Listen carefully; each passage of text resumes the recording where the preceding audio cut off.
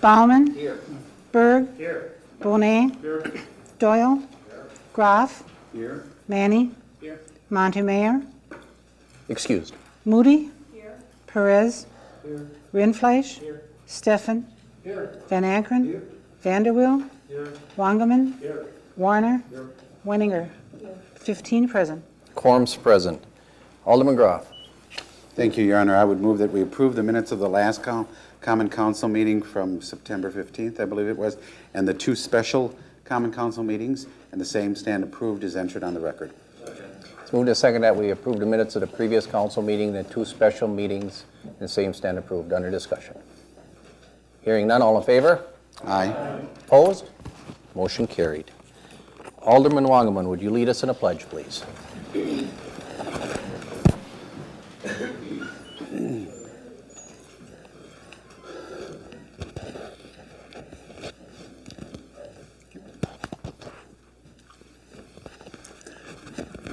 I pledge allegiance to the flag of the United States of America and to the republic for which it stands, one nation under God, indivisible, with liberty and justice for all.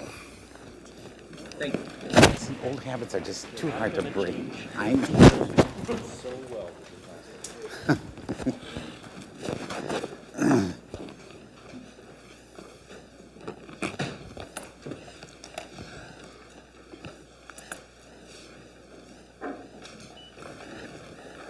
Okay, this evening we have one presentation, and that's by David Cookhook from Maywood. Dave, he's going to speak on International Earth Ride. Good evening.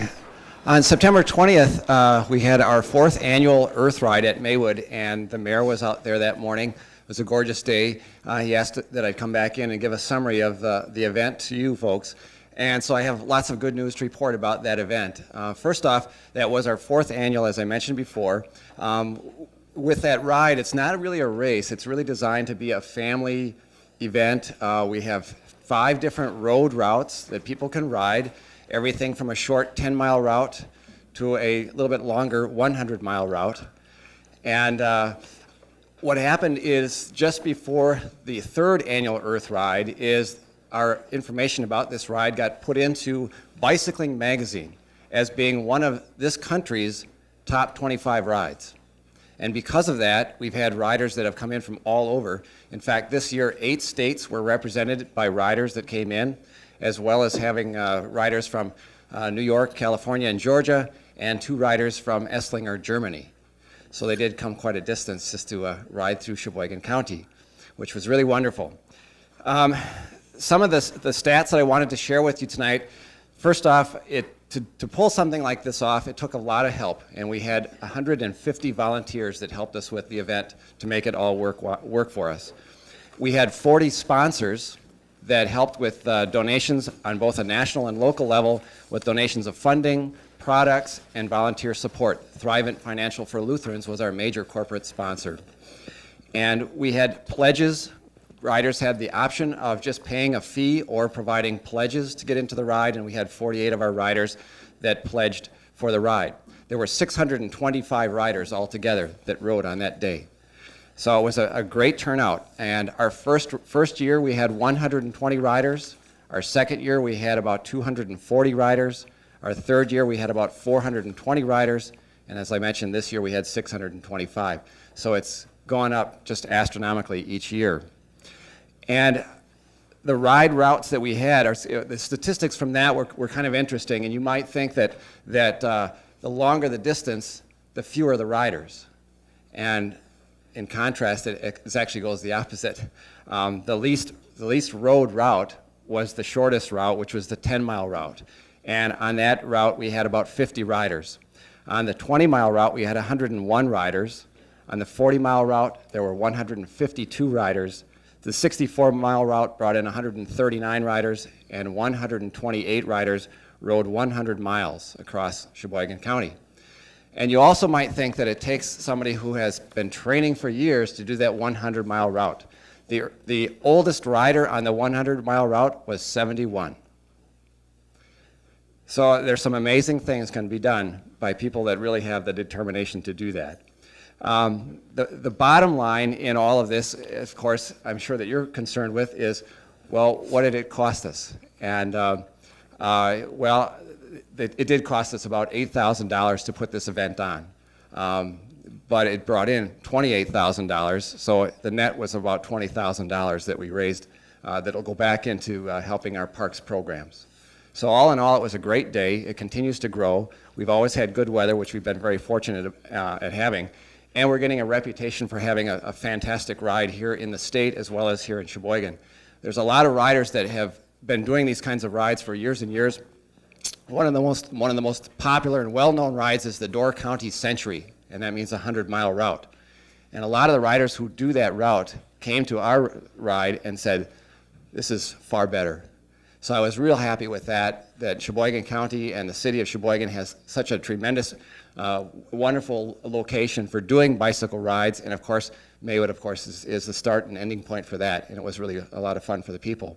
Some of the added extras that we do, besides just sending people out to go on the ride, we provide them with breakfast in the morning before they leave. They have dinner or lunch when they get back. In fact, we had 152 feet of sub sandwiches for them. Last year we had way too many subs, and we called the Sheboygan Police Department, and they gladly accepted the subs. However, the subs were 6 feet long, and so when they came out with a squad car, they had to stick it through the back windows with it sticking out both sides to get those subs down to the police station. So we more cautiously ordered our subs this year and came out just about right on that. But it did take a tremendous amount of food. There were 7 rest stops out in the county that people could stop at. So at usually about 15 or 10 to 15 mile increments, people could stop at a rest stop and get all the food they wanted. So they really could eat all day long as well as get their exercise. When they got back to Maywood, we had the Sheboygan North cheerleaders cheering them on as they pedaled into the driveway.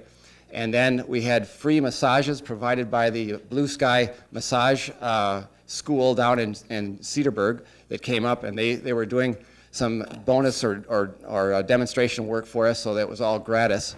And then there was music provided, and just a fun day for everybody that came out.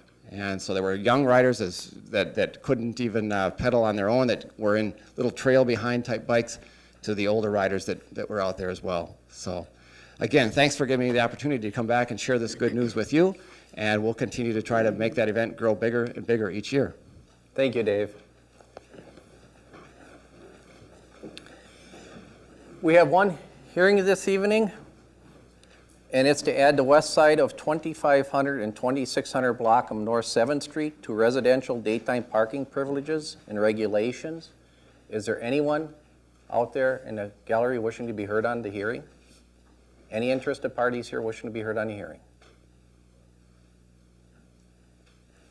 Alderman Groff. Your Honor, I'll move that the hearing be closed. Move to second the hearing be closed. Under discussion. Hearing none, all in favor? Aye. Opposed? Motion carried. Resignations, please.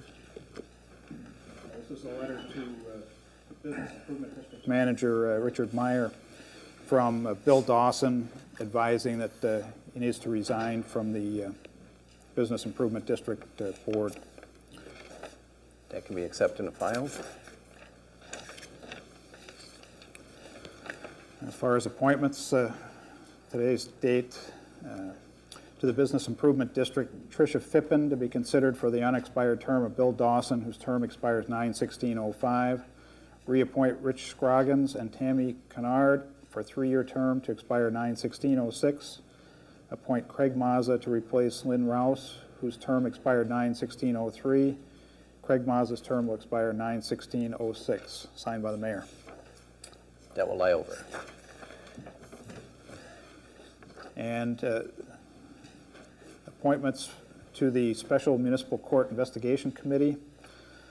Alderman Warner and Wangaman and myself, Sergeant Katowski, Attorney Dave Gass, Ronald Beenan, citizen, and Ronald Erline, citizen.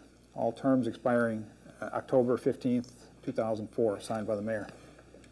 And that will lie over. Okay. Public forum, Pat. Henry Capito.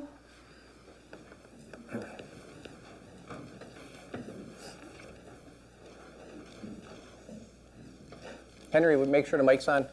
Yeah. Testing. Testing. Is it on? Everybody Doesn't hear? sound like it. It does. I got it pushed. Yeah, okay. Okay. Most of you know who I am, and the reason I'm here is because you're going to be discussing the budget. And the reason I know that is I read the article in the Sunday press, which some quotes were that the mayor had quoted in there that he had listened to some of his constituents regarding the tax increase, and that he had also met with some of the other mayors within the state of Wisconsin, which are trying to hold property taxes down. And that's the reason why I'm here, because I think that overall you will probably be discussing that there is no tax increase, that you're basically the budget is what it was last year. But in reality, that is not true. You know, taxes will be increase, and the reason I say that is because, and it will increase in the millions. The reason is, just alone, last council meeting, you had where you increased or you set a fee for a stormwater sewer, or the stormwater fee, which is now enacted and will be generating approximately $1 million. That $1 million would have come from the general fund, which comes from the property taxes. Now, also, what you're looking at is over the last 3 years, the property tax evaluation has increased approximately 7.76% every year, which means increased taxes. So in essence, people are going to be taxed at a higher level. They will be paying more taxes, even though that you may say, no, we have not increased the tax rate, which is true. You haven't increased the rate, but the actual values of the properties have increased, which will generate more income for the city. You look at the situation that you found yourself in this year, where in the newspaper it said the city was at a deficit of $3.5 million. Well, the city was saying, well, you know, we had a cut in shared revenue, but according to the same figures in the paper, that was approximately $850,000. Well, if you deduct $850,000 from $3.5 million, that still leaves you $2.5 million almost of a deficit. Now, to me, that means that there's some overspending. And if you're going to be looking at increasing and getting more money, generating more tax base, and then I hear of services that are going to be cut, to me, that doesn't make sense. How can you be getting more money, be spending more money, but providing less services? You know, that in itself is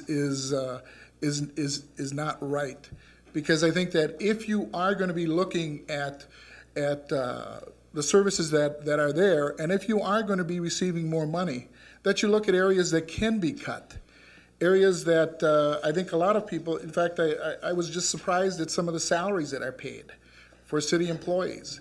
I mean, some of these employees probably wouldn't get that in the private sector. And it used to be that public sector paid less money than the private sector. And now it's just reverse. Another quote that was in the paper was that the mayor was listening to his constituents. Well, I'll tell you what, I wish that mayor that was being quoted in the Sheboygan Press would have been at the meeting that was held here about 2 weeks ago, where 30 business people were here, and 29 were against the stormwater fee, and only 1 was for it. If that mayor that was being quoted in the Sheboygan Press would have been there, I think things would have been different. I think that the fee wouldn't have been the $3, may have been less, or maybe there wouldn't even been a fee at all. But what I would encourage the council members is to be upfront with the taxpayer, to let them know that yes, their taxes are gonna increase, because when everybody opens up their tax bill, it's not gonna be the same as it was last year. There are gonna be some increases, and they will continue to increase. And unless there's a willingness on the part of the council to actually cut spending and not increase, a true cut. When people say, well, there is no increase, what I would see is not an increase is if I would pay exactly the same that I paid the previous year. Not more, but the same. That to me is not a tax increase. Your time is up. Thank you. Alderman Bonet, you had something you want to ask? Yeah, Mr. Capitello? I have a couple questions for you. Not quite. We don't take questions if you have a remark. No. Okay. Then I'll reserve my comments. Okay. for later then. Okay. You can make comments, but we don't question. Leslie Westover.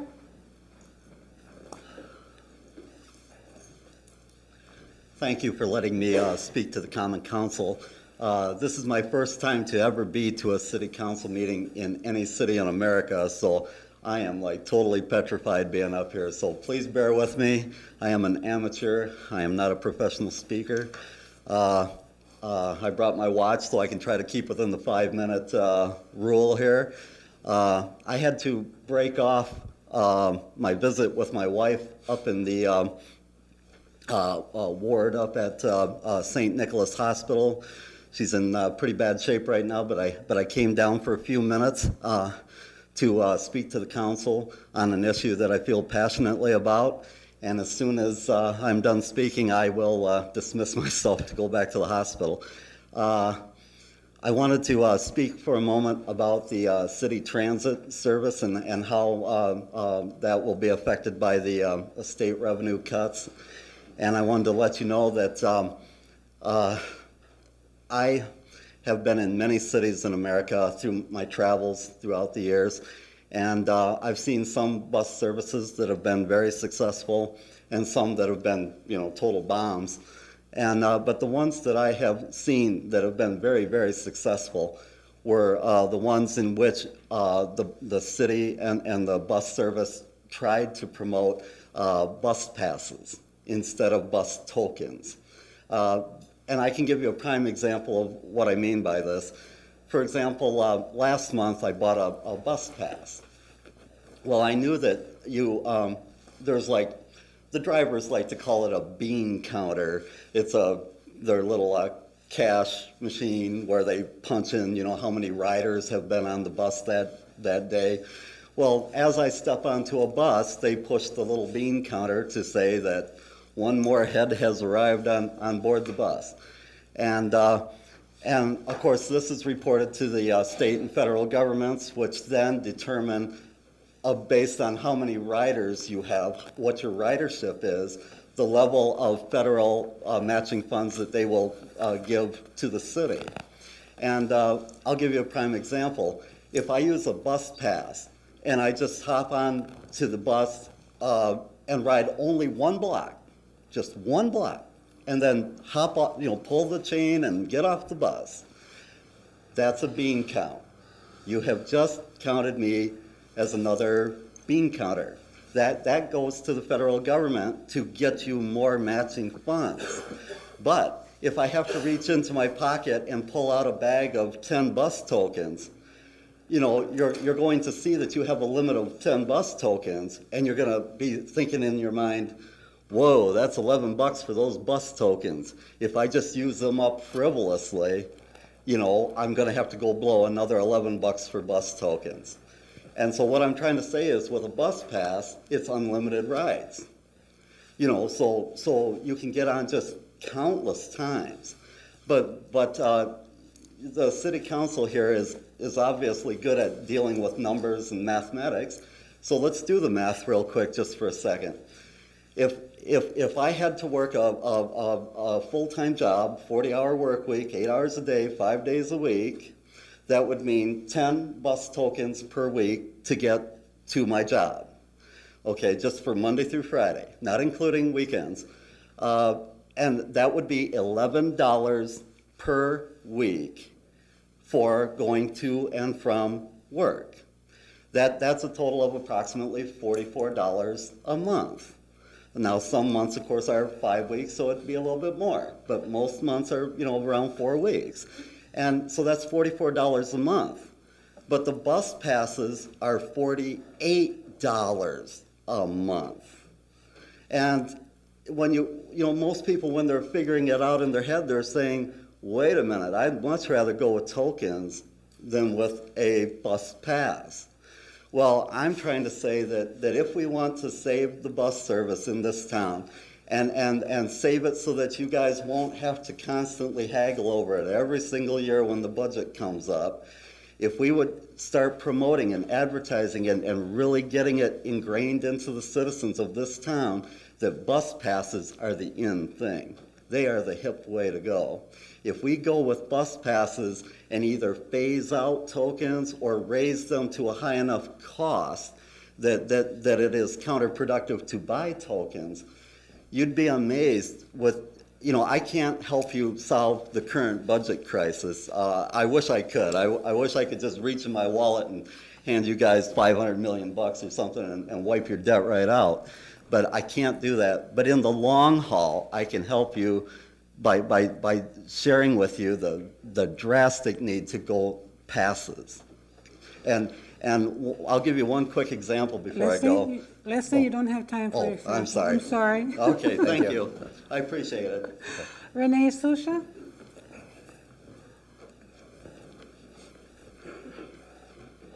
First of all, I would like to thank the gentleman that just spoke, and I'd like to encourage other people that are watching on TV tonight that anytime they want to speak at one of these meetings, they need to come to the 3rd floor of City Hall. I thought that gentleman did a great job for his first time. There are just a few things I wanted to point out this evening. I read the paper yesterday too, and I think that the headlines that stated that the mayor is keeping the tax rate the same is a false statement. If the stormwater fee was set at 0, the $1.1 million the fee will raise next year would come from the general fund, or should I say the property taxes. So really implying that our taxes are frozen is somewhat foolish. And secondly, I'd like to point out that I recently was given a list of 62 salaried, non-elected employees. Of these 62 employees, 15 of those had salaries over $70,000. And I think that's great because you need to earn a salary like that if you're going to pay the property taxes in Sheboygan. But what disturbed me about the list was that 24 of these employees had an asterisk next to their salary. And when you look at what the asterisk meant, it means that they are earning more than the top of their salary range. And I'm a little confused because in any other industry, most jobs have a salary range. And if you reach the top of the range, you're frozen there until the entire salary range shifts. So I'm not sure why you have 1/3 of the employees on this list are earning more than the top of their salary range. I would suggest that you either adjust the salary range or decrease their salary. Lastly, I wanted to just make one more comment in regards to the article that I referred to the last time I spoke. The article ranked the Sheboygan metropolitan area, which includes the entire county of Sheboygan, as 12th highest in the United States of America for our property tax. Now, the data that was utilized came from the U.S. Census Bureau, and I'm not sure why Mayor Schramm would doubt this well-respected source of information. Yes, it was analyzed by the person that wrote the article, but the data came from the U.S. Census Bureau. I would think that the mayor should be irate that Sheboygan County, Sheboygan being the largest city in the county, would even hit this list. 12th highest in the United States is quite the embarrassment. I don't think anyone should settle for a frozen tax rate this year. I think that what you people should do is seek a 10% decrease in our property taxes. Thank you. Michael Werner?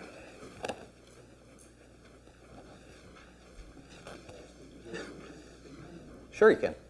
Well, let him, he's on a public forum. He wants to be on public He wants forum. to be on a public forum. Yes, I did ask to speak on public forum, Your Honor. Your Honor, council, and the viewing public. Sometimes, I should say, there comes a time when you just have to say something, and for me, that time is now.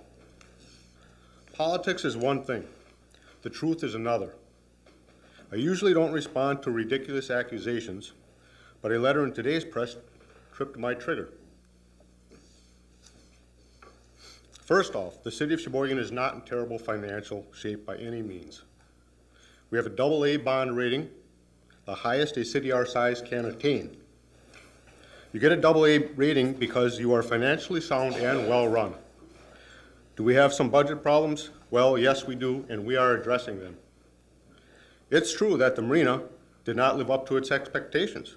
However, it was a bold move that revitalized an area of our city that had been neglected by previous administrations.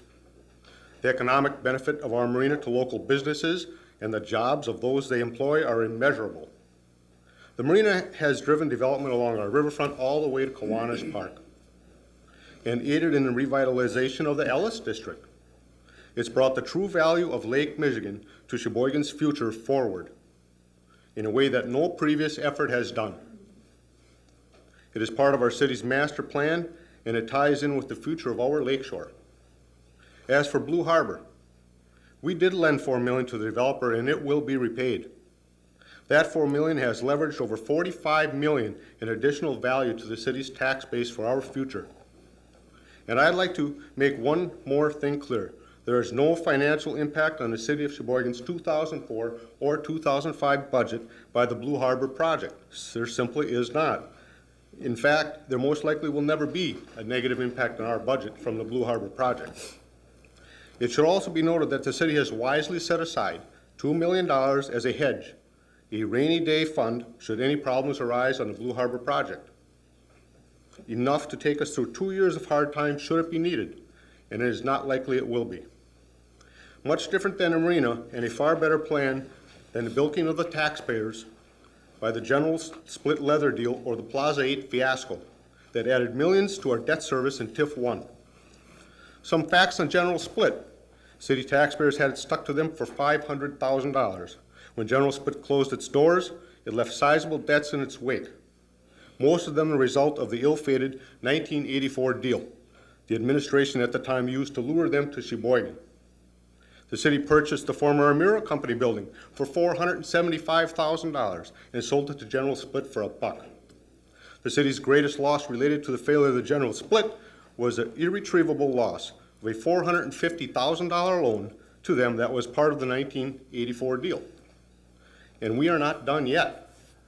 The building purchase and loan were purchased with block grant funds that could have been used elsewhere. With principal and interest, the loan totaled $495,595. It was all lost, including $23,078 in city property tax dollars, as well as $125,988 in county tax dollars that were never retrieved. All of this from a previous administration that now is actively criticizing our current mayor and council. Makes you wonder the motivation. Now there's Plaza 8. Remember that? I did not have time today to find out how many millions was spent on that fiasco. That, as I've said before, was a decade late and $1 short. I did, however, find out how much it cost to remove Plaza 8. For removal of the bricks, repaving, and finishing, the bill was $871,000. Add to that the millions it cost to put it in. My point is quite simple. There is more going on here than meets the eye. Many people see it, and most that I talk to do not like the assault on our city by self-serving interests that are currently in operation. Does the desire to control city room tax dollars by non-elected persons ring a bell for anyone? It rings for me. Taxes. Here's a little valuable information for you. In 1972, the tax rate per thousand in Sheboygan was $33.63. That is equivalent of $3,363 on a $100,000 home.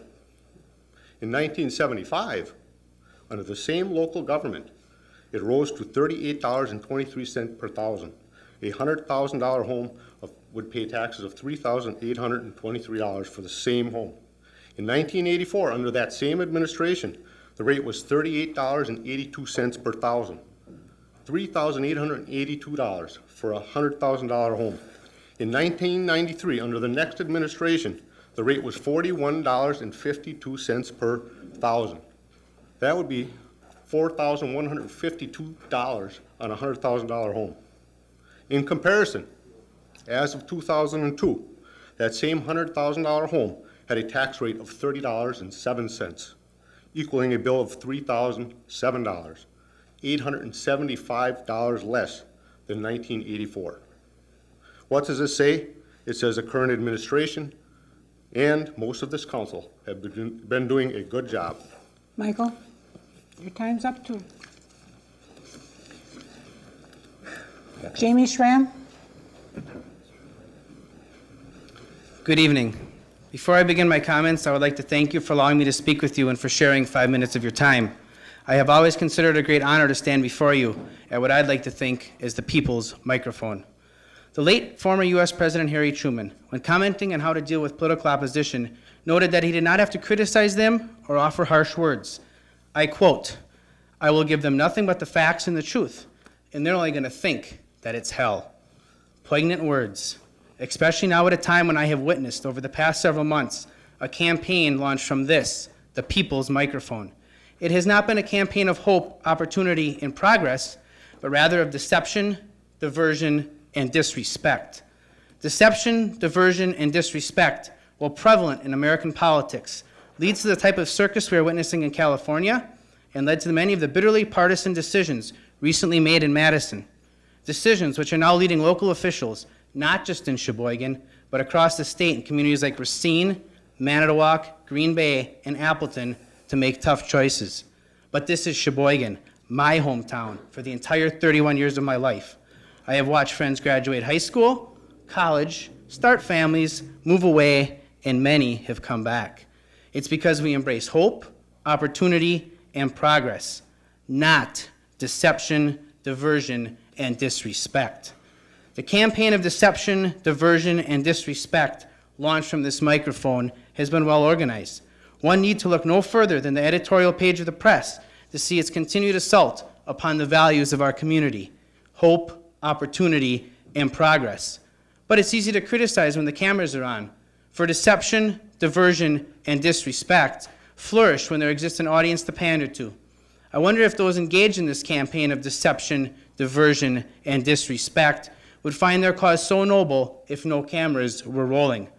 Hope, opportunity, and progress need no cameras. They always will triumph. Listen to the comments made here tonight and over the past several months. Discussion and disagreement are valuable tools in our democracy. But those who have engaged in this campaign of deception, diversion, and disrespect have offered no alternatives, no competing vision, just criticism. I suppose when one sees their role as criticizing and getting reaction, the only values to embrace are deception, diversion, and disrespect. One notable exception were the comments made by former Alderman Carl Tapel. When he spoke to you, he saw no need to criticize, but rather offered suggestions for reducing spending and saving dollars.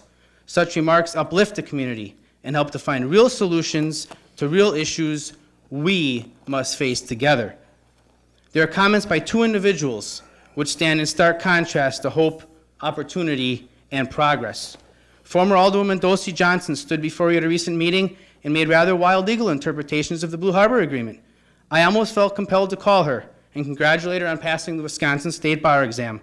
Then I realized these were her unfounded interpretations. In fact, has anyone who has engaged in this campaign of deception, diversion, and disrespect passed the Wisconsin State Bar exam? Anyone here tonight, with the exception of our respected city attorney, pass the Wisconsin State Bar exam? The city of Sheboygan hired the legal assistance of Ann Coomer of Quarles and Brady, one of the most storied and respected law firms in our state, to assist in negotiating of the Blue Harbor contract. Apparently, passing the bar exam means nothing to those engaged in deception, diversion, and disrespect. Then there are the comments by Ms. Shusha. As the owner of a local bed and breakfast, she stood before you 2 weeks ago and lamented the high taxes in our community. This, from the same lady who earlier this year filed notice in order to have the option to sue the very community she cares so deeply about. She so much shares the pain of an unreasonable tax burden with her fellow residents, she is willing to make their tax dollars pay legal fees to defend the city in a lawsuit that would put tax dollars in her own pocket. Deception, diversion, and disrespect. To uphold my own ideals, however, I must offer alternatives. I offer hope, opportunity, and progress, the very values that have in the past, currently, and will in the future make our community great. Hope, opportunity, and progress shed light upon the evil darkness of deception, diversion, and disrespect. And my campaign is not one for an elected office, has no one's name attached, but rather seeks to strengthen, unify, and uplift our community. I'm quite certain the voices of deception, diversion, and disrespect will continue to be present in the coming months. However, so will I. I will continue offering hope, opportunity, and progress. And I'll bring along a bit of what Harry Truman called hell. Again, thank you. God bless. Sit. Okay. Alderman Bonet. Okay. This time I'll make it not a question but a statement. I just want to know if the city will please send a letter to Mr. Capitillo, seeing the fact that he is a beneficiary of our present budget and block grant funds, I believe for $21,000 or $22,000. Seeing the fact he believes in cutting those factors which are not crucial to running the city. I don't think people at home are aware of that. He didn't specify that in his statements, but the fact is he and his organization are benefactors of what we are doing, yet he is so quick to criticize and point out the issues of how poorly run this budget has been. So, thank you. Thank you. Okay, before we get into the consent agenda, we do have the budget before us, so I'd like to address that. And some of the department heads have some comments to make, so please just sit back, bear with me for a few minutes, and we'll get into the budget. Since given my State of the City address in April, it has become clear that the 2004 city budget would be one of the most challenging any of us as elected officials would have to address. In anticipation of this, I extended an invitation to anyone with ideas, suggestions, and solutions for our budget to come forward. It has been nearly 6 months since I made the initial invitation. As I present my budget proposal to you this evening, the time for decision-making and leadership has arrived. Combined with a near $1 million cut in state shared revenues and transportation aids, there continues to be significant increases in the cost of employee health insurance, a demand for city services, and a desire to hold down the cost to all of us as taxpayers. Many of our wants and desires conflict with what we can afford, and we have reached the point where leaders must act to affirm the values of our community. Above all else, the budgetary proposal I put before you this evening affirms the values of Sheboygan. The services we have come to expect, whether they be in a public safety through our police and fire departments, having our garbage picked up, our streets cleaned, having an exceptional library, or a solid park system, will continue. Changes will be seen in how services are provided. However, the basic commitment to our residents' quality of life remains as strong as ever. Second, faced with a reduction of nearly $1 million in state aids, I spent countless hours speaking with those in Madison, stating the case for restoring shared revenue to local municipalities. I also clearly expressed concern over punishing communities such as Sheboygan that have shown fiscal restraint. In fact, during the shared revenue debates, Gannett News Service cited Sheboygan's reduction in spending of 3.4% over a 5-year period as an example for others to follow. We must continue to lead the way. Thus, just as many businesses in our communities have faced dwindling revenue in a weak economy, and many households have been impacted, we as a city cannot ignore the economic realities we share. I have proposed difficult and challenging cuts in city spending and staffing. Personnel reductions occur in both the management and the union ranks. Many of these are good people who happen to be unfortunate enough to work for the city in a time when we are faced with decreasing revenues. We are grateful for their efforts and to those who will continue providing our city its fine level of services. I will make one point very clear. While these staffing reductions will change the manner in which services are provided, at no time do these reductions jeopardize anyone's safety, health, or overall well-being of our community. Third, because difficult decisions were made in this budget proposal and because of my desire to acknowledge the economic times we face, I proposed an assessed tax rate which remains unchanged from the previous year. This equates to a 0 increase in the property tax rate for the city's portion, and I repeat, for the city's portion of the property tax. This proposal is well below the self-imposed caps approved earlier this year by the Common Council and less than the property tax freeze proposed, which was rejected in Madison. I have heard our citizens, and this budget is the end result of their wishes. This was accomplished even after the Milwaukee Journal-Sentinel rated Sheboygan, and I repeat, rated Sheboygan 5th lowest in our region for property tax rate increases since 1997, and after Expansion Management gave us the highest ranking 5-star for business relocation. When faced with economic uncertainty, many look to us as government leaders to stimulate economic development. Our affirmation of increased opportunity was realized with the approval and current construction of Blue Harbor. Hundreds of our residents employed in the construction industry are currently working very hard on this project. Additionally, 300 to 350 permanent jobs will be created upon its completion. The implementation of this massive project, which will be funded through the TIF district while holding the line on the city's portion of local property tax, is truly exemplary. I would like to give a brief departmental summary of the impacts of my budget.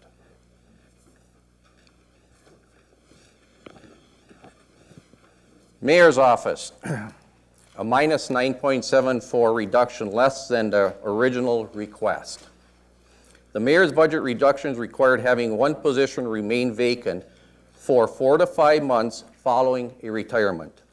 This vacancy would necessitate either outsourcing or reassigning of city liability claims, investigation, loss control, city subrogation and restitution recovery, supervision of TV8 operations, charter communications agreements, and refranchising negotiations, review of department budget request, city representative at Bay Lakes Regional Plan Commission, and the 4th of July responsibilities. City clerk, 13.8% reduction. The city clerk's budget reduced one full-time position that will be vacant by a future retirement. The duties of that position will be split between other employees in that department. Human resource, 8.3%. The human resource budget was reduced substantially in various operating accounts, including supplies, training, and travel accounts. Appropriations in several accounts were eliminated, including conferences. City attorney, 5.68%. The city attorney's budget adjustments include reducing 2 full-time positions to 37 hours a week. Assessors, minus 10%. The reduction in assessor's budget will require the elimination of 1 full-time position at mid-year. The impact will include limiting the public service counter and phone service to 4 hours per day. The long-range impact will likely cause a delay in the revaluation scheduled to be completed in 2006. Finance, 5.4%. The finance department reductions will require the elimination of 2 part-time positions and the reduction of 2 full-time positions to part-time. The impact will include the elimination of the duplicating operations, reduction in ability of information systems to provide internal support, and a reduction in services by the accounting division to city departments. City development and building inspection and senior center, 7.9%. By the way, these are decreases. The planning and development budget adjustments will include the reduction of 1 full-time position to part-time. The building inspection budget adjustments will also include the reduction of 1 full-time position to part-time. Budget reductions in the senior center will be accomplished through closing the facility for half-day a week and corresponding reduction in employee hours. Police department, 4.7% reduction. The police department budget reductions include not filling 2 current vacant positions for sworn officers, the elimination of 4 part-time positions, and not filling 1 full-time clerical position upon retirement. The reduction in staff levels may necessitate prioritization of responses to service calls. Lower priorities will be responded to when an officer is available, and minor incidents may not be responded to. Response times may be delayed, and the front desk hours will be reduced. Fire department, minus 4.7%. The fire department's budget reductions include eliminating 3 positions. This would require placing an emergency vehicle out of service for a portion of the year. The reduction could impact the completion of the fire inspections. Elimination of these positions could compromise the creation of Station 5 on the south side. Public Works, and this is the whole Public Works Department. It's very large, several departments combined into one.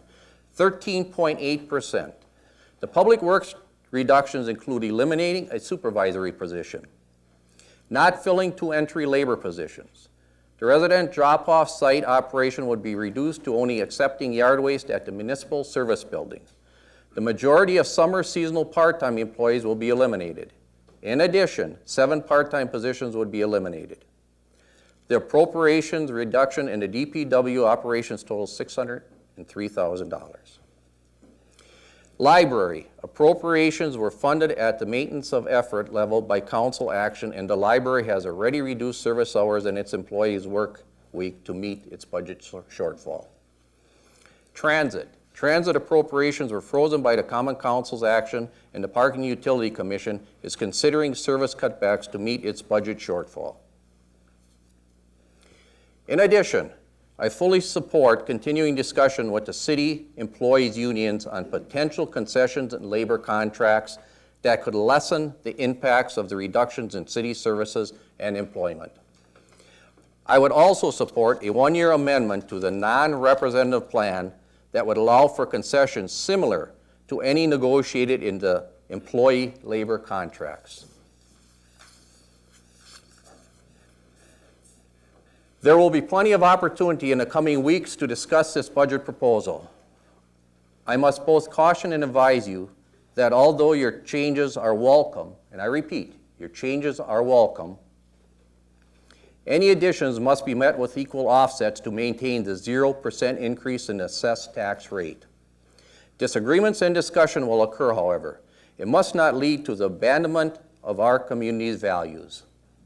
The commitment to basic services and the quality of life enjoyed by all our community remain intact in my proposal and must remain intact in our budget. The voices of competing interests will appeal for our attention and our dollars. However, this is the City of Sheboygan's budget, belonging to us all and affecting an entire community. I take pride in this proposal for it reaffirms our community's greatness, its core values, and looks to the future as being filled with hope, opportunity, and progress. Be courageous, stand up for our values, and pass this budget. Thank you. Department heads, did you have anything you would like to say? Tom?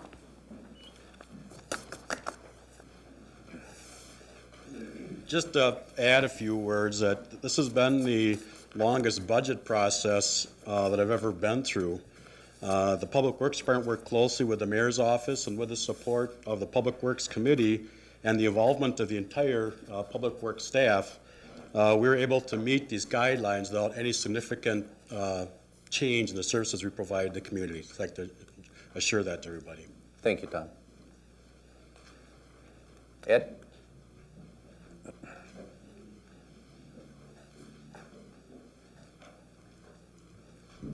Hi, I'm Ed Sirk, Director of Human Resources for the city. And I can't resist the opportunity to address one of the speaker's previous statements about our salaries. On an annual basis, we review department heads' salaries, which through a consulting outfit called Carlson Detman. And we use 11 comparable cities and counties. And as we all know, our salaries are subject to public record. And in fact, I think last month, there was a long discussion on WHBL about the results of the survey. In almost all cases, our salaries were at midpoint or below comparable cities. And it's a matter of public record. If someone would like to see the survey, we'd be glad to present it to them, but I had to address the statements made earlier. In addition, I'm with the city for 4 years now, and my budget has been reduced every year. And I think most city employees, department managers, are concerned about keeping costs down, and we are concerned about the welfare of the city. Ed, may I ask you one question? Where are you with working negotiations or talking to the union reps from all the? Yeah, we can't go into too much detail, but we have talked with a couple of the unions and continue conversation. But there appears to be a willingness to do some concessions on new contracts and past contracts. So, and as you mentioned earlier, the non-represented group has been willing to make some concessions also. Thank you. Rich, Paulette.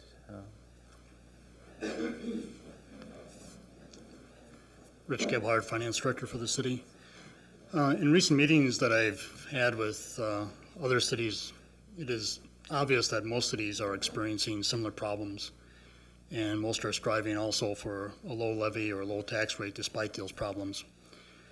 Statewide, each city's budget deficit seems proportional to the size of the city, such as Green Bay is facing a $5 million budget deficit, but is still striving for a low tax increase. The wealthier communities which receive lower amounts of shared revenue payments are experiencing lower impacts, and conversely, the cities that have previously received the higher shared revenue payments are now receiving the largest decreases in state aid, and therefore are having the greatest budget impacts for their size cities. And these are the less wealthy communities that can least afford the burden. The cities near our size are anticipating similar number of jobs that are being impacted, such as Appleton plans on over 30 layoffs. With the city's budget, with the mayor's recommendations, we're looking at a general fund budget increase of about $171,000. With his recommendations, only about a 0.5% increase. And there will be other adjustments that will need to be addressed through the committees through this process, especially with the revenues. An example of it is we received notice today from the Department of Transportation that the transportation aids will decrease approximately $100,000. We had anticipated a decrease of $50,000. We knew there would be some level of decrease, but it was twice what we expected. So we'll have to work all through these. This is an ongoing process, and through October we'll have to address each one of these, whatever comes up. Currently, the tax levy with the mayor's recommendations and the proposed revenue adjustments will increase $116,000 or 0.6%. This is a decrease of $251,000 in the levy from the original request that had a 2% increase. I placed a memo on your desks and it was titled the Proposed Tax Levies for Local Taxing Jurisdictions. And this memo shows the current proposed tax levies for the local governments that are on the tax bill. And these are the total levies for each one of the entities. After the levies are finalized, they will be distributed to each government through the equalized value ratio that they go through each year. But it shows the trend, I guess, that we're looking at here right now, and I guess I just want to bring that to your attention so you're prepared for that and understand what we and the taxpayers will be looking at when we're finalize the process. You have to keep in mind that the city is 1/3 of the tax bill. And the concern we're expressing here is for the total tax rate. And so even if the city does attain the 0% increase, there more than likely will be some level of increase in the total tax rate from the other jurisdictions. So. Rich, would you go through that just so people know? Like the one gentleman said, we're going to increase taxes. We're holding our portion down, but this shows that the taxes will go up, and it is not the city's right. fault that it's going yes. up. Yes, even referred to the levy is going up less than 1%, just around a 0.5%, but with an increase in assessed values, which we have not received yet from the state, but we're approximating that they're probably about 0.75%, that will be around a 0 increase in the tax rate. I cannot really speak directly to each one of these entities right now because we do not have the assessed values. They have not distributed their levies to us. I could say in general, though, that the other jurisdictions are looking between a 5 and 6% increase in their total levies. As that comes down to us, distributed and offset by the assessed values, and with our 0% blended in as the 1/3, we may be looking at about a 3% increase in the total tax roll. So when you look on your bill, on a portion of your bill, when you get taxed for city, make sure you look on for city. These other ones will be going up higher than us. Thank you. Thank you. Alderman Stefan.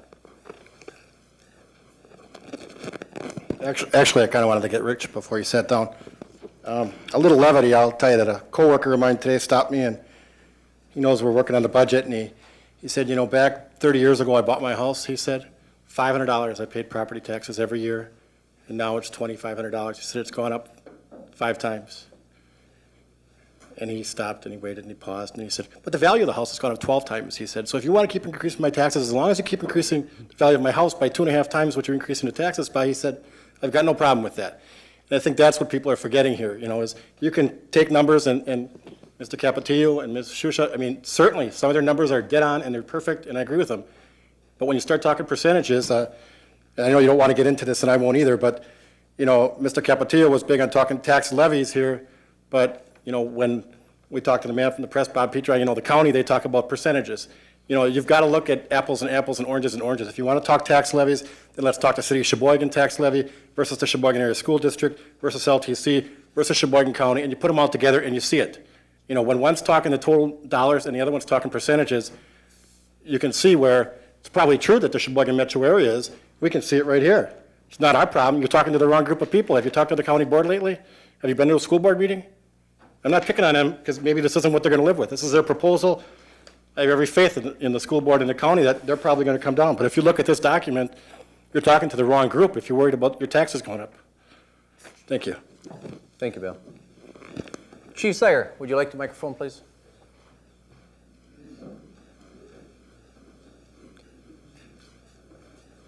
Thank you, Mr. Mayor. Members of the Common Council, I come before you with concern. I support what's been discussed tonight here to a certain limit. As a member of the fire service going on my 32nd year, my job was to protect the citizens in the last 31 years, and I've done that as a firefighter and a captain.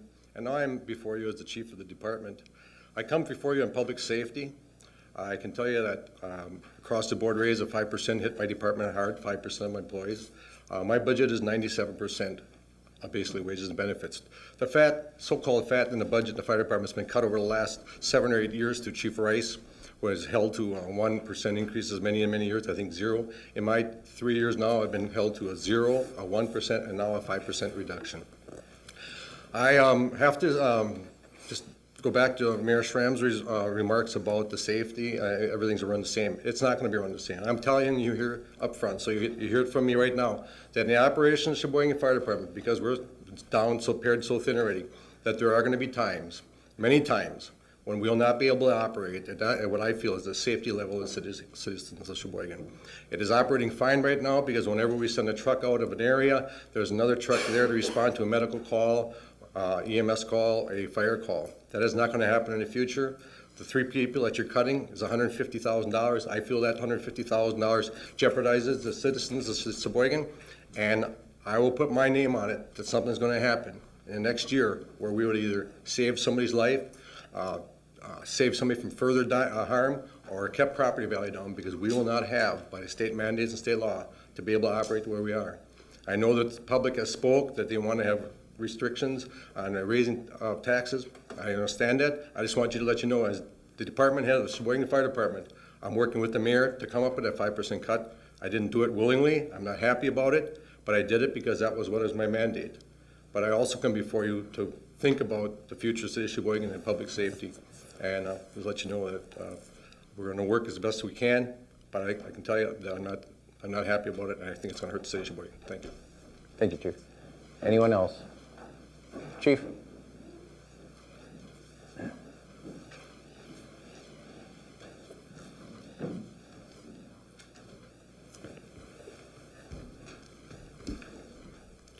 Good evening. First off, I'd like to actually applaud the mayor's lead in attempting to keep the cost of city government down for our citizens. However, I do have several concerns. As a public manager, first off, I I, as many of our department heads, feel it's an honor to lead our department. I believe that I, as many others, have a passion to lead policing to the next era. We have taken a look at our department. I would agree with Mark that these effects will have an effect, or these reductions will have an effect on our department. They will have a reduction in services and a level and the types of services. We had several meetings with the mayor. We walked away from some of these meetings probably more tense than I ever had with the mayor in the many, many years that I've dealt with city employment. However, what I do look forward to, this is not a simple solution that we gave to the mayor. Our number, we did not meet our 5% reduction. I do not believe we can safely. We were less than 5%. This is not a simple matter, and I look forward to you asking me questions, allowing me to provide my input, to give answers or what I think will happen if, in fact, we're held to some of these cuts. We did sit down, and it's like I said, I do applaud you, Mayor, in leading this effort. However, there are, if I was to say no concerns on my part, I would not be speaking honestly. There are some concerns, and I look forward to the next round in several weeks that you say that we will be discussing this, because I would like to voice some of my concerns. Thank you. Thank you. Any other department head? Any other department? Marie?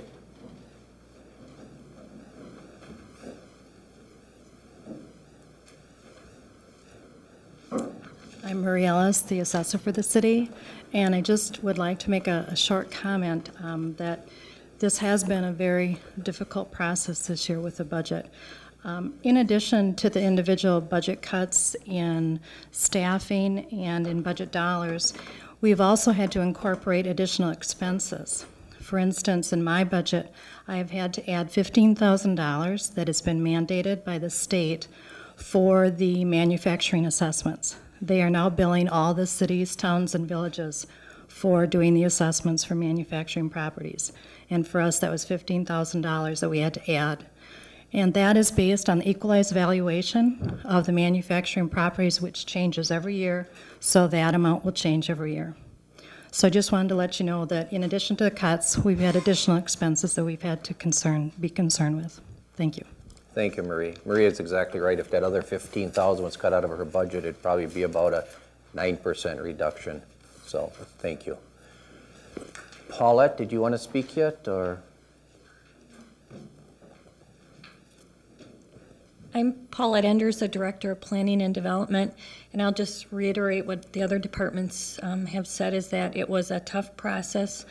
We had a tough time coming up with any types of reductions in a small department such as ours, and it ended up being primarily staff reductions, and then also the senior center, they'll have to close Friday mornings because of that, and then that means that not only will some of the programs for the seniors be cut, but in addition, some of the hours for those employees will also be reduced. Thank you. Thank you. City Clerk. Yes, I was fortunate, if you want to call it fortunate, that I have an employee who wants to retire at the beginning of the year. Without her retirement, I don't know what I would have done in my office, because just about everything we do is state mandated. We have a very large election next year with presidential. They moved the presidential primary to February, where I usually save money because it's a very small election. Now it's going to be a citywide election, all 4 elections next year. My election budget has gone up more than what I've saved in my city clerk's budget for next year. There was a gentleman that had spoken one time here saying that a mandate was a suggestion. He's wrong. The state tells you you're going to do this. It's a mandate. You're going to do it. An election, almost every line item in my election budget is state mandated. I have to do it. I cannot not do it. I feel poorly that I couldn't do more to help out in this situation. Yes, I did it in my city clerk budget, but my elections budget blew it all, and I I feel bad about it, but there's nothing I can do about it. We have to hold elections. We have to do what we have to do. But we will persevere. Thank you. Steve? Sounds like a confession time. Just want to say I've always been very grateful and proud to be an elected official of the city of Sheboygan. As far as budgets, this was the most difficult budget process in the 17 years I've worked for the city. And I don't remember any that have been fun. Seems like we've been cut every year. You know, I'll make it my role and commitment to whatever the budget is for our office, and it's being cut, to do the best job and provide the best legal service we can for the aldermen and for the department heads and for the citizens. I am concerned, it's not just this year, but over a number of years, that our training budget has been cut, our ability to attend conferences has been cut. I'm not a person with, our department doesn't have trucks and a lot of fancy equipment. What we rely on is knowledge and training, experience. And in the federal scheme, the federal area, we're suffering in that we're not getting, staying up to date on what's happening at the federal level with federal legislation that impacts the city and the employees and the taxpayers. I'm able to go to a state municipal attorneys institute once a year that does very good on state law, but really doesn't provide much assistance on federal legislation and what's happening in federal cases and so forth. But you know, we deal with that, and we try to do the best we can with the resources we have.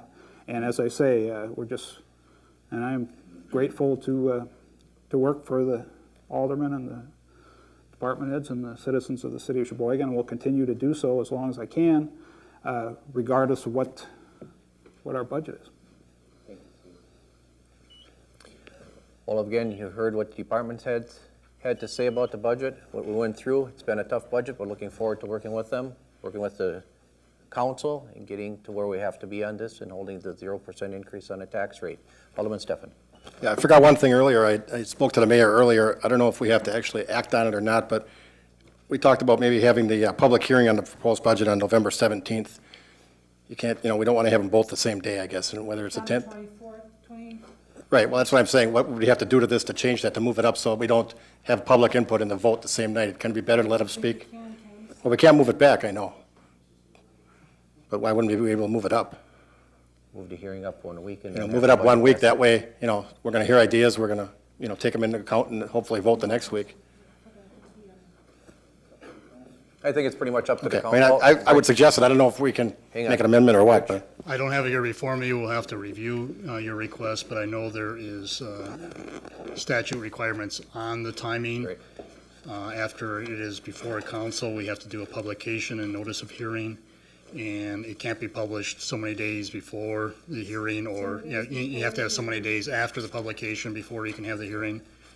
So there are some time requirements of this state mandates. I guess my goal is just not to have the hearing and the vote the same night. Okay. Let's look into that. We'll get back to you on that one. And we, yes, like, we'll try to get back to you after the review. Okay. Okay. Moving on. What's going to happen with the budget? It'll go to finance, the RCs, from standing committee to council, referred to finance after the committees review the budget. Each one of you should be reviewing your own portion of the budget. Public protection and safety will probably be doing, well, they will be doing police and fire. On here, mayors, ROs to finance, 10-6, that's this evening. RCs from standing committees to council, referred to finance, 10th, 20th. We need those on the next meeting, standing committee reports on your departments. Finance RCs to council, 11-3. And the budget resolutions to council, 11-3. Then it lies over till 11/24. So that's where we are with the budget. Okay? If anyone needs a copy of that, Pat will give you a copy. All right. With that, consent agenda. Everything 13.1 through 13.31 except 13.20, I'd like to refer to Public Works. Okay, no problem with that. And 13.17, we'd like to have a committee of the whole on that for Save American Manufacturing. Alderman Warner, you will set up a committee of whole, correct? And Jerry's here tonight, so you can get with them and get that set up. Thank you. Okay, everything besides that, 13.1 through 13.31. Under discussion. You'll make a motion first. Yeah, I need a motion. I'm sorry. Alderman Groff. Thank you, Your Honor. Also, 1310 Okay. should be referred to finance and not be passed this evening. Okay. That's the city plan recommendation on approving the capital improvements program, and that should go to finance and not be acted on this evening. Correct. So, taking that into consideration, then all other items on the consent agenda, I would move that our RCs be accepted and adopted, ROs be accepted and filed, that we pass the resolution and the general, we pass the resolutions and the general ordinance. Moved and seconded that all ROs be accepted and filed, all RCs accepted and adopted, resolutions and ordinances be put upon their passage. Under discussion. Alderman Warner. Under discussion, Your Honor, on 13.6, I'd like to make a comment. This is a communication from Senior Police Officer Jeff Hughes of the Huntington Beach Police Department expressing his gratitude and appreciation to the various officers of the Sheboygan Police Department. Officer Hughes was recently in Sheboygan and traveled with members of the Sheboygan Police Department to view the September 11th Ground Zero remembrance ceremonies.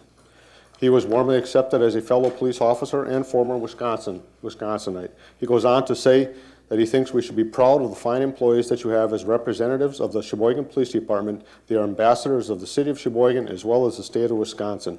And he wishes to express his gratitude to Sergeant Bob Katowski, Patrolman Rick Halfka, Patrolman Brian Krieger, Sergeant Tim Tarkowski, and Patrolman Dean Wendland. And he states that he feels he's formed a good friendship with these people in a short time and would enjoy other opportunities to work with them in the law enforcement profession. Thank you. Thank you. Chief, congratulations, Department. Okay, if there's no other discussion, Pat, would you call the roll? Berg. Aye. Bonet. Aye. Doyle. Groff. Aye. Manny. Aye. Moody. Perez. Aye. Rindfleisch. Stefan. Aye. Van Akkeren. Aye. Vanderweel. Aye. Wangerman. Aye. Warner. Aye. Wenninger. Aye.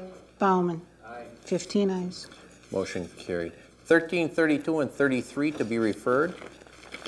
1334 and 35 will lie over.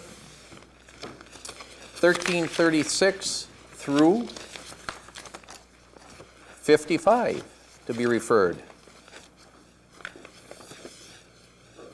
1356 by Alderman Groff, authorizing the ratifying redemption of $3,585,000 sewer system refunding revenue bonds. Alderman Groff.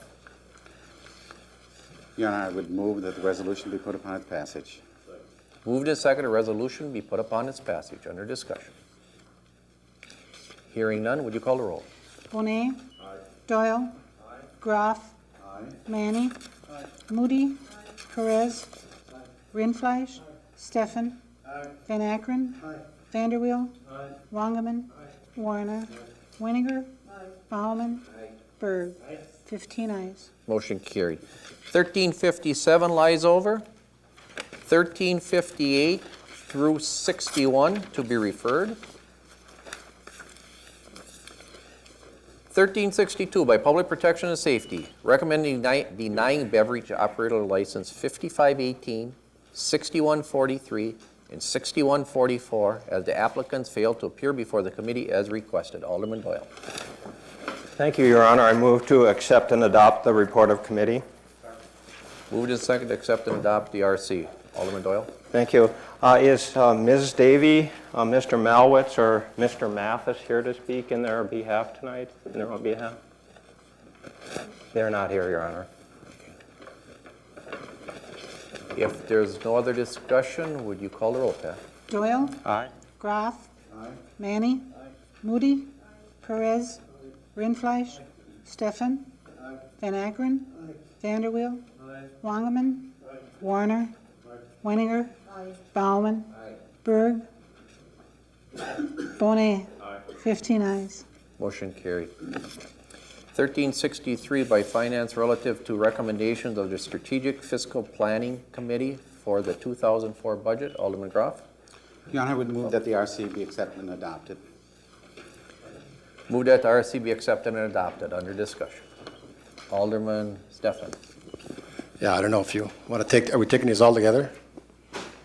I assume so, everything Okay, on there. I guess I would propose an amendment to discontinue number 6. If I get a second, I'll explain my feelings. It's moved in second to discontinue number 6. Explain. Correct. To my knowledge, that's the only charitable contribution in the budget, in the general fund. And, you know, originally we had thought, let them go into the CDBG funds, community block grant funds. They do get money there. They've got money last year. I'm sure they'll put it in again.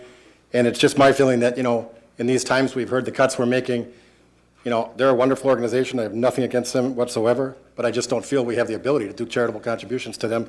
And I think that we should discontinue this and let them apply for community block grant funds. So that's my amendment. We'll vote on that separately. Alderman Groff. Your Honor, from Finance Department, this was a recommendation that it should continue to support the Boys and Girls Club, basically because it is a contribution that we are giving to them, which helps develop good citizens. You know, we always talk about how there's so many bad kids and things like this. This is one program that is working, that has helped developing future citizens of the city of Sheboygan to be law-abiding and to know right from wrong, basically. And it's a program, like I said, that's working, and it's a contribution that we should still continue to make. Alderman Warner. Thank you, Your Honor. I too will support passing the entire report of committee. I guess when I think of the Boys and Girls Club, I think of it as something that is a stopgap in some of the problems we have in our city at this time. Gives the kids in our city a place to go with the drug problems we have and all the other budget cuts we are making at this time.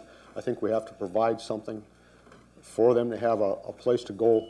In my mind, this is something that will help curb truancy problems, and with kids with family problems, it gives them a place to get together with their peers where they get instruction and help, you know, in a lot of ways. And I think there's some things we still have to do. We're not rolling up the streets of Sheboygan and shutting everything down, and I would hope that we would support the Boys and Girls Club on this RC. Thank you. Alderman Doyle. Thank you, Your Honor. I agree with Alderman Stefan. This is an outstanding program, but there's probably 50 to 100 outstanding programs out there serving the community through United Way and community development block grants and so on. And it's hard to say no to organizations like this, but I think we need to just have a uniform policy of not funding these kind of things and concentrate on police protection, fire, and the main operations of the city, and not get involved with the charities.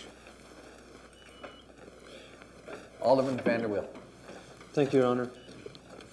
I agree that this is one of the 14 on the community block grant list that is deserving money. But I guess I'd like to know how much we're going to get, how much we would give them out of the general fund.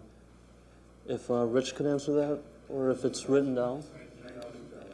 19,000. Okay. Thank you. Alderman Bonet. Thank you, Your Honor. This is a program which has truly been something that's coincided with our city and our efforts. I think it's something, if we look at the long... Yes. Steve, with all due respect to Alderman Bonet, I know he's going to recuse himself on this because he's on the committee. Is it appropriate for him to be speaking on this if he's not going to vote on it?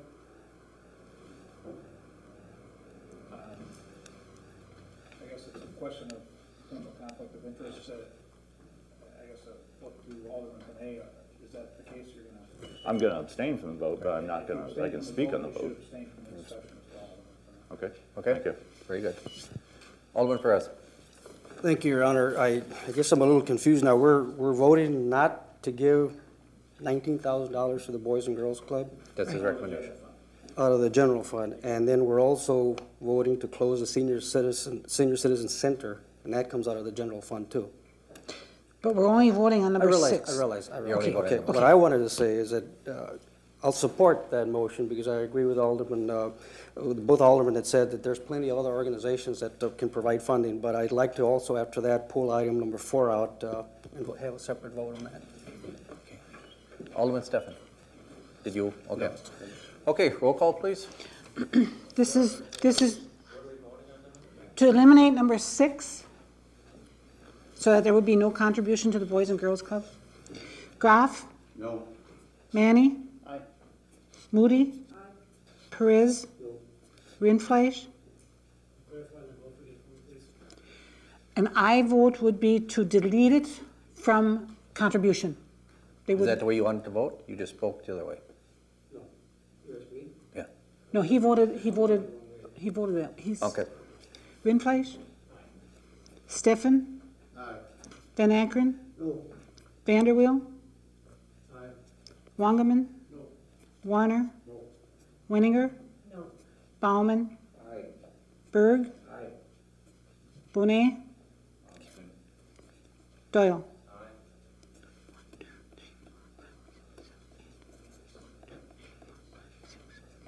8 ayes, 6 noes, 1 abstention. Motion carried. Okay. Before we move on with the document then, Alderman Perez, you have something you want to discuss here? Yes, and I thank you, Your Honor, and I guess I'm looking at the wrong document. I pulled out 1238 from last time where it talks about closing the senior center on Fridays. That's the one I wanted to pull out from there. And I would ask that we don't close it on Fridays. I would ask that we use that money, $19,000, to keep the senior center open on Fridays. This is an opportunity that senior citizens have to come together and socialize and be a part of the community in a major way that they're able to. And the senior center plays a huge role in our community, so I'd hate to have the senior center close on Friday. So I'd like to pull it out for a vote, a separate vote. That would be for half a day, correct? Correct, Paulette? Half a day on Friday. It's just a half a day. Half a day. We have to have a second. I need a second. Second. Moved and seconded. Under discussion. Hearing none, would you call the roll, please? Now we don't need a roll. I only need a roll because of the abstention, unless they want a roll call. I would, so we know where. Oh, excuse me, Alderman Doyle. Just a point of clarification, if that one is changed, that's the cut that the senior center is using to meet their mayoral guidelines. Won't that upset the whole apple cart, or am I confused? It'll affect the agreement that Paulette has with Maryland for the distribution of the money for the budget. And she would have to go back and use another choice as her forced cut then, which would not be to her advantage, correct? Okay. Alderman Warner. Thank you, Your Honor. So what we're doing by this is we're pitting the kids that go to the Boys and Girls Club against the seniors that go to the senior center. By design, I would guess by some. And to me, I find that a little bit ridiculous. The senior center is doing its job to help the city with its budget. We give them plenty of money every year, and they're closing for a half a day. A half a day. Think about it. They should close for a half a day. We're losing police officers, we're losing firefighters, we're not giving $19,000 to the youth in this community. The senior center can afford to close for half a day. They'll just have to make other arrangements for their programs or change some of their schedules or perhaps start paying $1 for each visit or something. But on this point, I think it's a mistake. I think we should allow this document to go forward. Alderman Groff. Thank you, Your Honor. Just to reiterate what some people said, Marilyn Omi was at the Finance Committee meeting, and she mentioned that they had no problems closing this. It would result in, I believe, she has got one class that has 30 people in that would not be able to have that. Is it? Oh, 2 separate classes that those would be eliminated, but they could be done on some other day.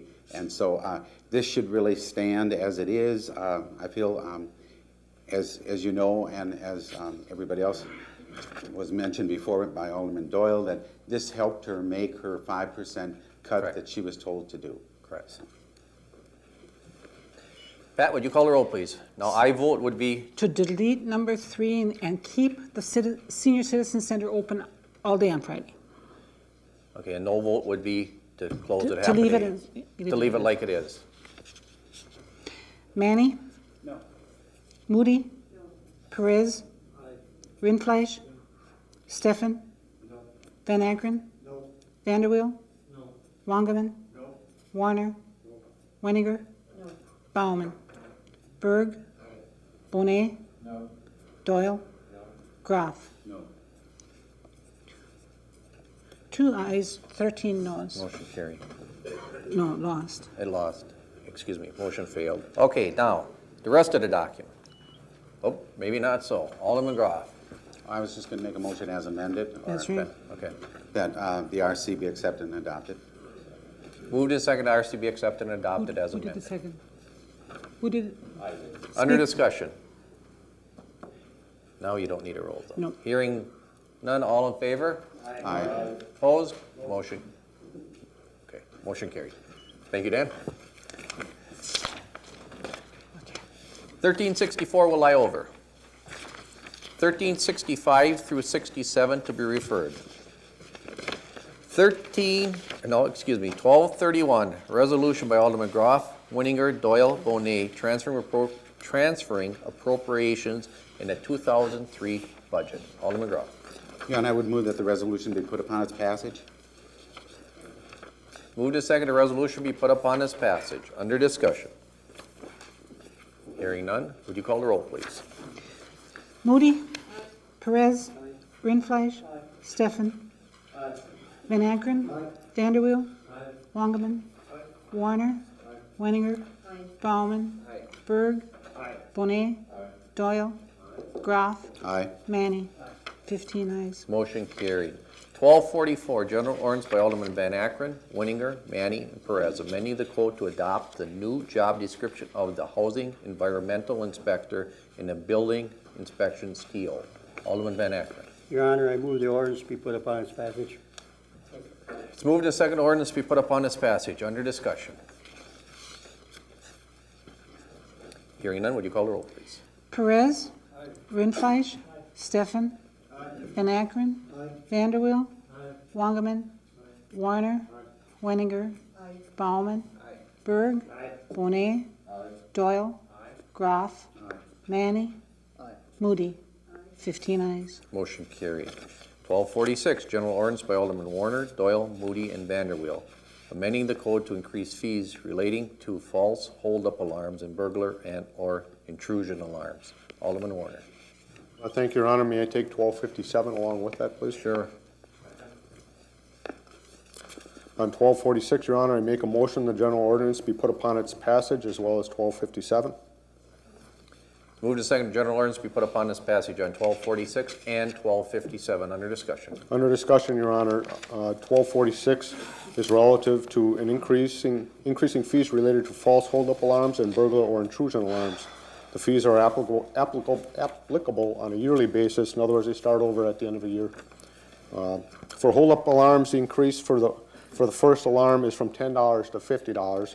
Obviously, when you have a false hold-up alarm, we don't have a whole lot of them, but when you do have one, police respond at high speed and put themselves in jeopardy and citizens in order to get there, because a hold-up at times can be very dangerous.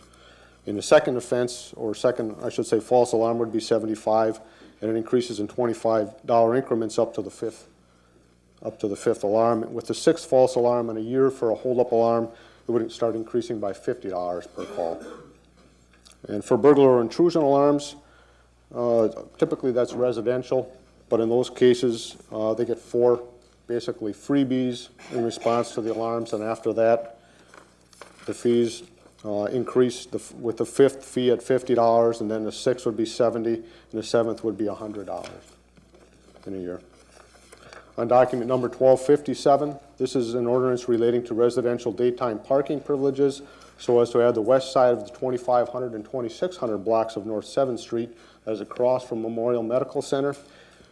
Pursuant to the section 118, 191 of the Municipal Code, Declaration of necessity, the west side of the 2,500 and 2,600 blocks of North 7th Street is hereby included in the residential daytime parking privileges regulations.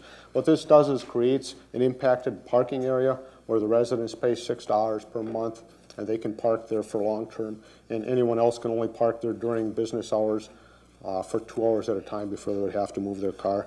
With all the employees in the medical center, it's created a real problem for the people on the street. And the Public Protection and Safety Committee recommends passage of both of these documents. Another discussion, would you call it? Oh, Alderman Rindfleisch. Thank you, Your Honor. I know we're trying to speed things up and perhaps do two things at one time, and Public Protection and Safety did recommend passage of both, and I will probably vote for both, but I don't really see how they connect and why we should vote once for two completely separate issues. I would say that we would do roll call twice. That's fine. You can do it on any document. Okay. Pat, would you call the roll on 1246 and then on 1257? 1246, Rindfleisch. Aye. Stefan. Aye. Van Akkeren. Aye. Vanderweel. Aye. Wangerman. Aye. Warner. Aye. Wenninger. Aye. Baumann. Aye. Berg. Aye. Bonet. Aye. Doyle. Aye. Groff. Aye. Manny. Aye. Moody. Aye. Perez. Aye. 15 ayes. Motion carried. Now on 1257.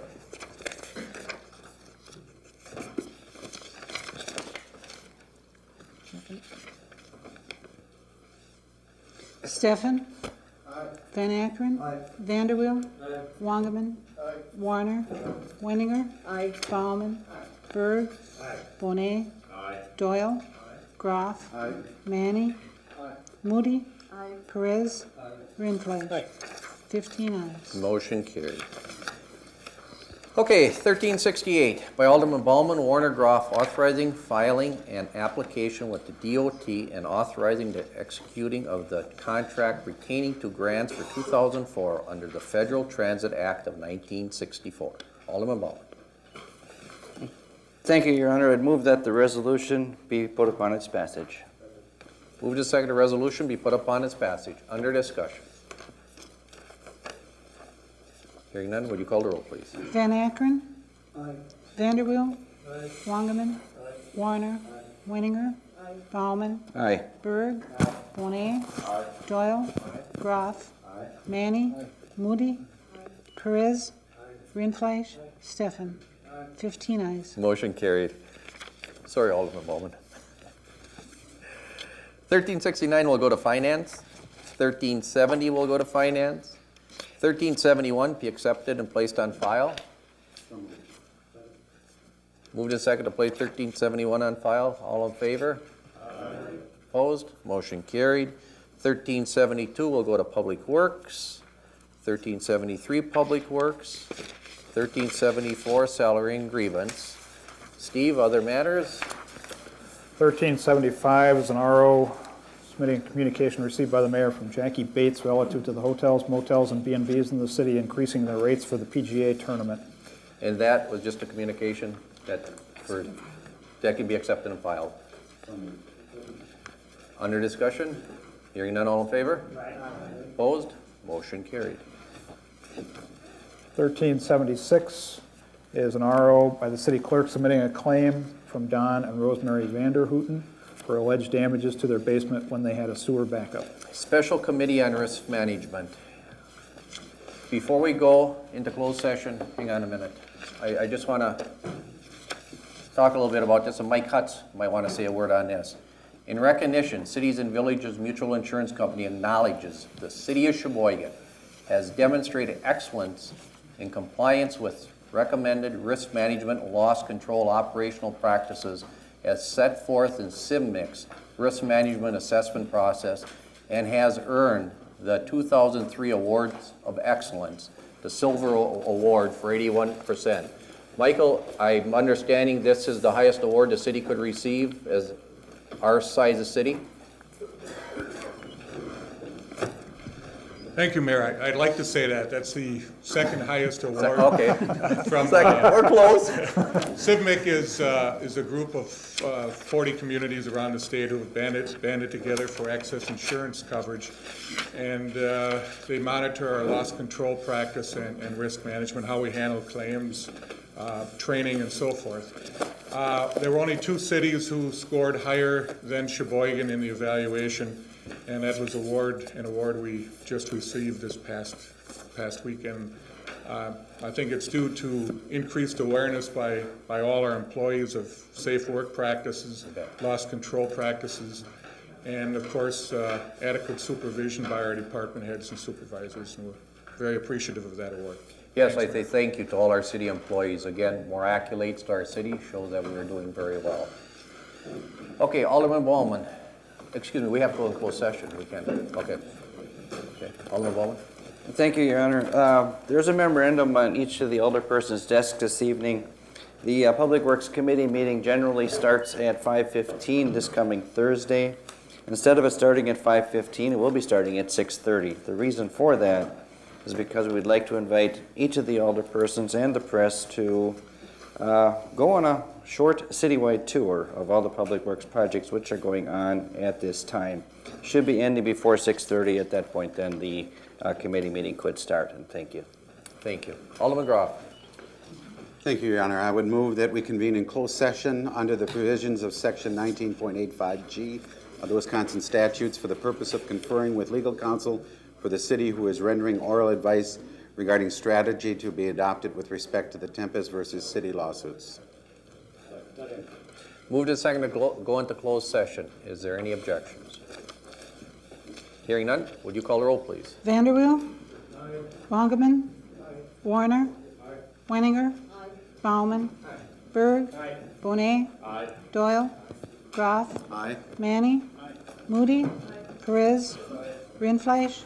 Steffen.